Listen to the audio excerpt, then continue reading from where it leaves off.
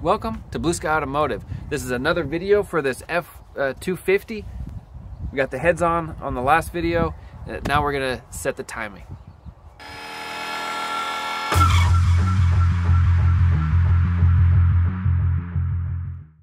Before putting the heads on, we got our cams pretty close to where they need to be. You want this, needs to come over just a little, but 12 o'clock on the left-hand cam, driver's side, and then about 11 o'clock on the passenger side, the right-hand cam, about 11. And then this goes to about 11, but you also notice this notch here on the crank gear. That's what is that, 12, 6, so that'd be at 6 o'clock. But we kind of already set this, you know, top dead center on cylinder number 1. We already set that, and then we got these pretty much where they need to be.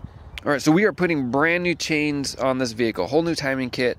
If you are reusing your chain and you can't see where the marks are to line up on the timing gears, then what you can do, what the manual has you do, is down here you see how there's 2 together. Mark those, and then at the other end there's 1 by itself. Mark that. So mark 1, mark 2, and that's your marks to set up the timing. The long bolt goes in the bottom of this on the left hand side.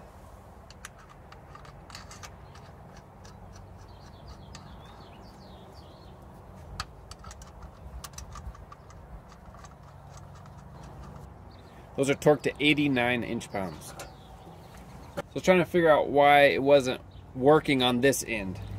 This is the new chain guide. If you notice, here, let me pop it out. See how fat that is? This goes for this up here. And you see how fat that is?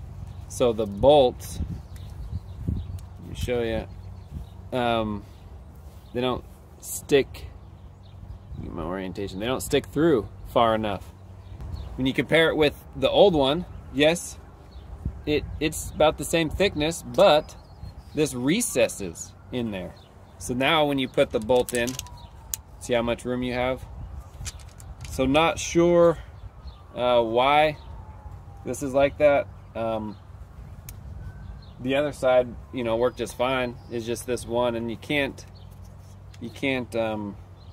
swap out because this goes in deeper than this here. So I'm gonna reuse the old chain guide. It looks good, there's nothing wrong with it.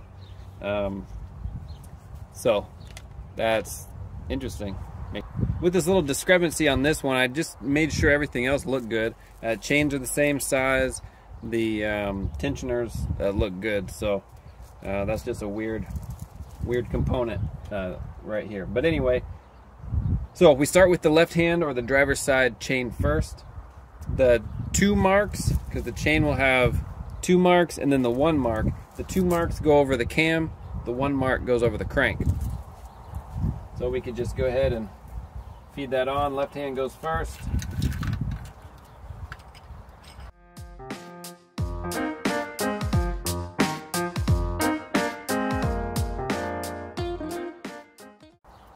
All right, there we go.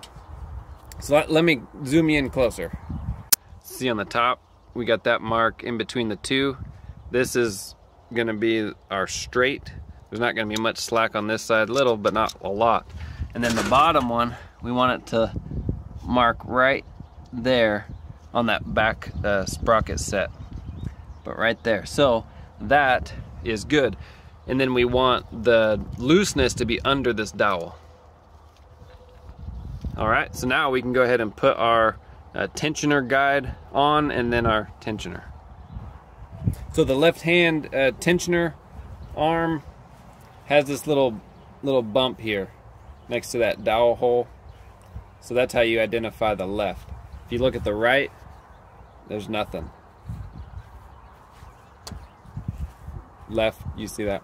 And then this hole is also different. On the right hand side, they're just 2 little pinholes. On this side, it's more of a notched hole. So that can go on.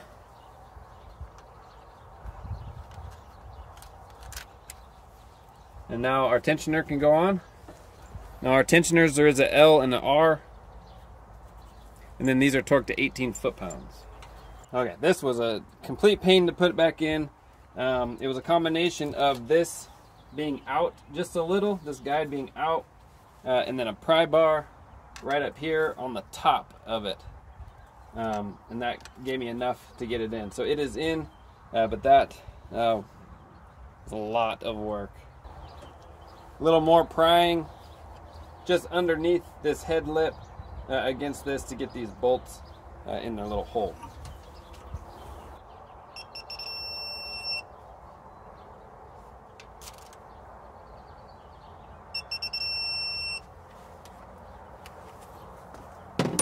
All right, we'll do the exact same thing to the other side.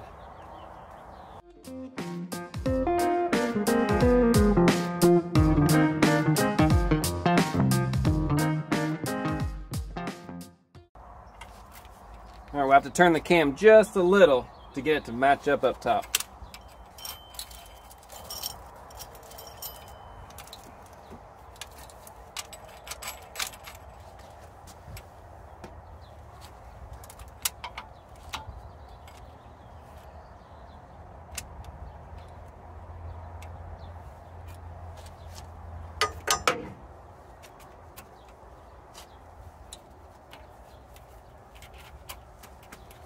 There we go. Ever so slightly, we're marked on the bottom, we're marked on the top.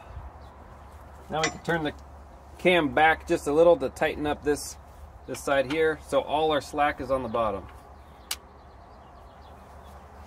Now we can put our tensioner arm on.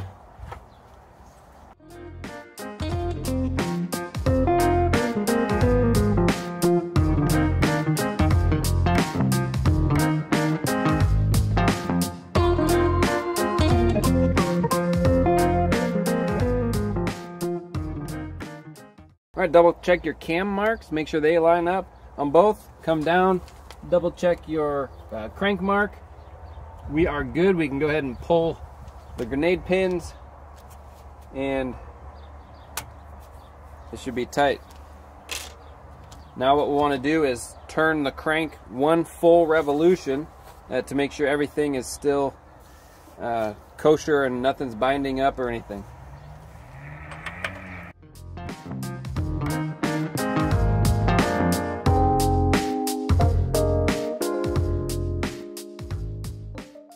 All right, that is one full cam revolution, 2 crank revolutions.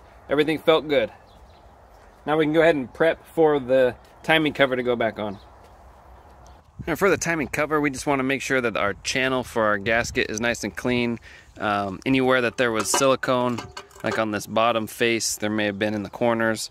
Up top, there'd be silicone, and somewhere here there may be silicone in between. Just get that cleaned off real good, all surfaces real good.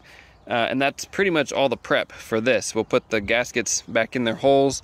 And then we're gonna put in a new seal. Now's the perfect time for it. This is still pretty malleable, but we're here. A seal's a couple bucks, so I'm waiting for that to come. In the meantime, let's go back to the engine. Let's put our balance shaft back on. If you notice, hold on the back of the cam gear. Let me get in a good position. On the back of the cam gear, you see that dot? Where is it? Right there. There's a little dot on the back of the cam gear. So that's our mark we want to line up. Now this is the balance shaft, and you can see on this gear, there's also that dot. So we want to do our best to line that dot up. The manual has you mark over here, that same mark, and that can help with kind of eyeballing it and seeing it line up as we put it in. So I'm going to clean this off of oil the best I can and put a little mark where that dot is, and then we'll go install it. After cleaning off the oil, I noticed there's actually a mark on this back side. So a dot on the front right there, and then a mark on the back already there. So I'm just going to mark it with a marker so it's more pronounced. But that's the mark we need to line up with the dot on the cam. before we put our balance shaft in, we want to go ahead and lube up these caps. Just to show you some redundancy, I also marked the tooth, so now that's a gold tooth. And then I did the same thing on this side, just marked it gold. So the two golds should line up. Alright, so I got it lined up. Let me see if I can show you what it looks like. Can you see that? The top and the bottom gold line up with each other. So that's what you want.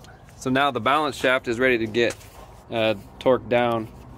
Remember, the caps go in the order they came off.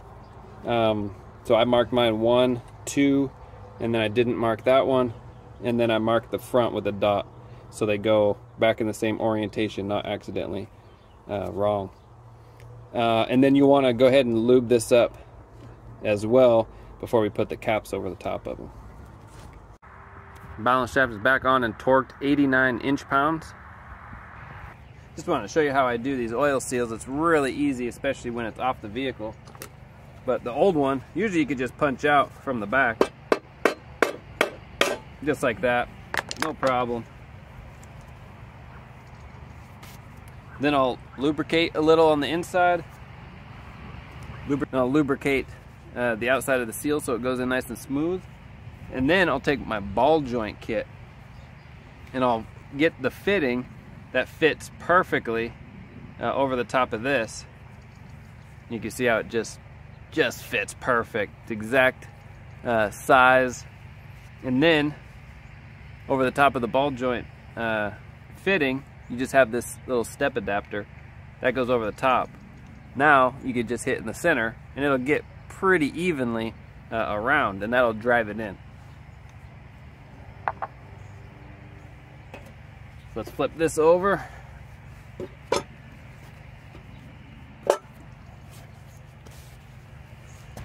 Rubber seal, so I use a silicone lubricant. Probably not required, I just like to use it. I heard that somewhere. Using silicone on rubbers, it works out good. So I just put a little on the outside. Doesn't take a lot. Oop.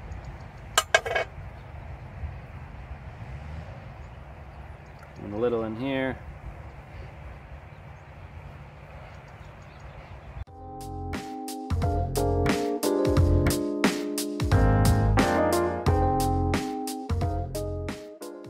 New seal is in. You want it just below the surface on this outer shell, the case, just below that lip, and we're good to go. All right, so our gasket is put on. Felpro did a really good job. That gasket fits in there so nice. It feels good. But not sponsoring Felpro. I just really liked how it locked in. On the engine, we want to put our ring back. That's for the crank sensor. So you want to make sure that that's on. And then we're going to put silicone right there, or RTV right there. Right there, so that seals up the corners of our oil pan. And then the corners of the head, where the head meet the block, we'll put a bead there, bead there, bead there, and bead there.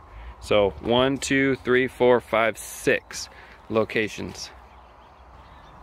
Alright, so it was just easier to show you my screen than to take a picture of this and then display it. So this is where it's showing you to put the RTV.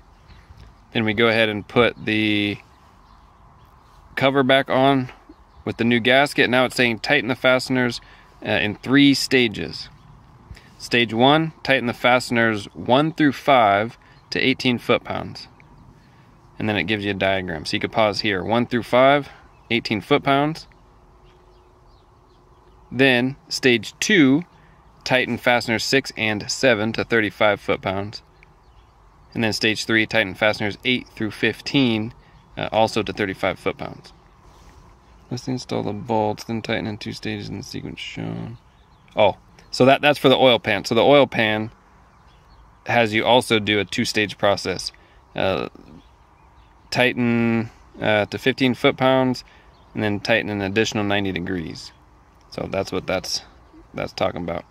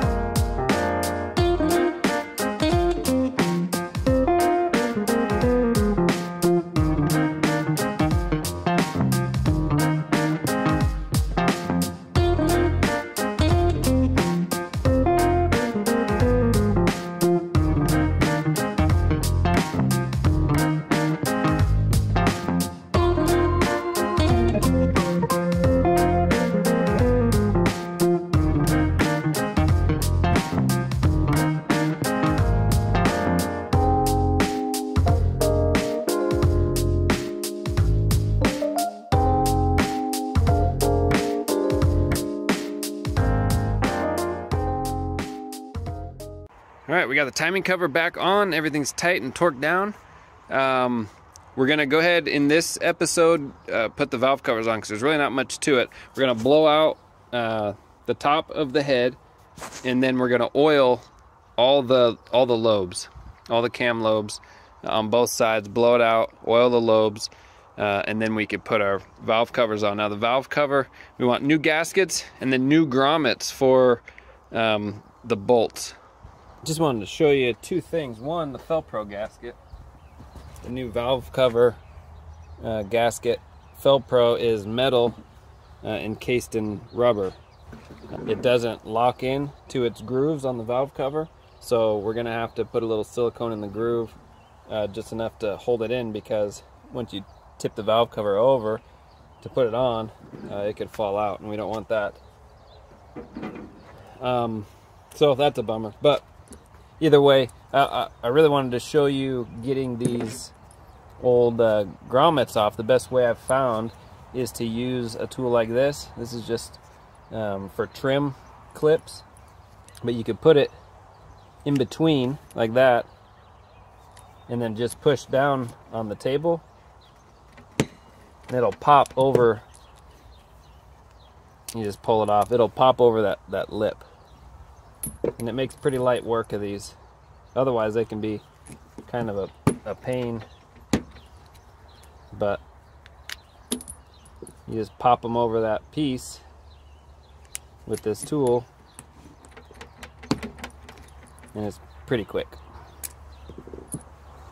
So on the head side, I plugged those holes up because now we're done tearing things off. So if anything falls in those holes, that would be devastating. We'd have to pull the head back off if it fell actually in the cylinder. So got those plugged off. I put that water hose, remember there were two bolts back there, those are back on, that ground strap is back on, and the transmission dipstick is back on. So we want to RTV right here, and the same on the other side where the timing cover and the head meet, and that's all the places we need the silicone. Now we're ready to put the valve cover back on.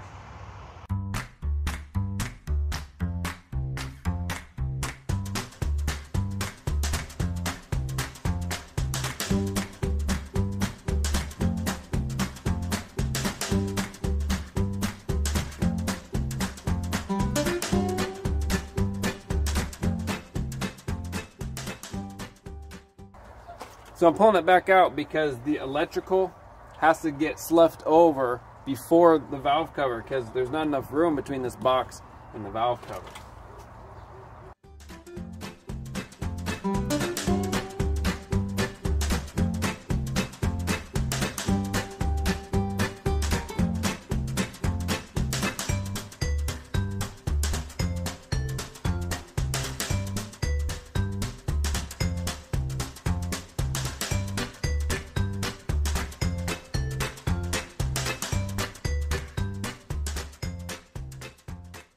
So the tightening pattern for the valve cover is pretty much the same as the head bolts. They are torqued to 89 inch-pounds. So you just go through one time 89 inch-pounds, but that pattern, as far as where you start and where you end, is very similar. All right, so I put the other valve cover on off camera. It's the same thing as this side, same torque, 89 inch-pounds, same pattern and everything. So that is where we are, the end of the day.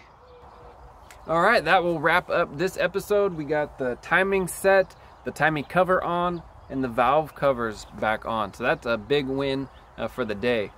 So putting the heads on, getting everything prepped, heads on, and where we are was just one other day. So far we've invested 2 days. Ugh, look at these things.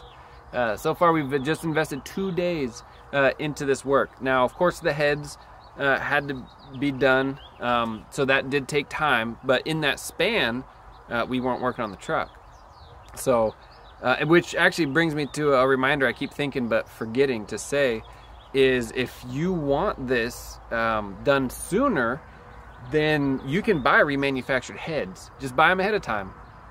You know, you're paying for that convenience and that speed for these pair to be done at the machine shop, for the pair costs the same as one remanufactured.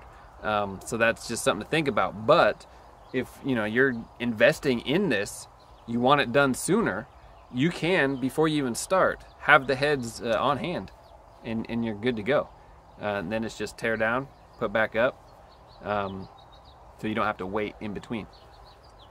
Anyway, again, not much not much to this thing. You're just torquing it down. You're getting the timing just right. I did struggle with this timing chain tensioner, getting it in, but with just a little pry bar, it slipped in, no problem.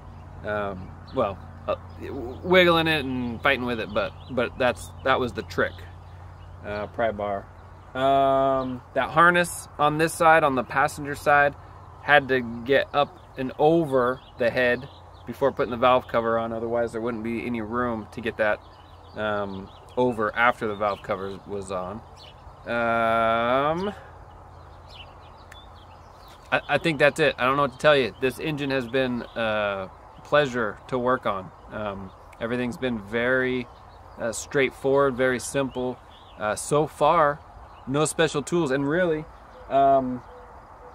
what else is there? I can't foresee any special tools needed.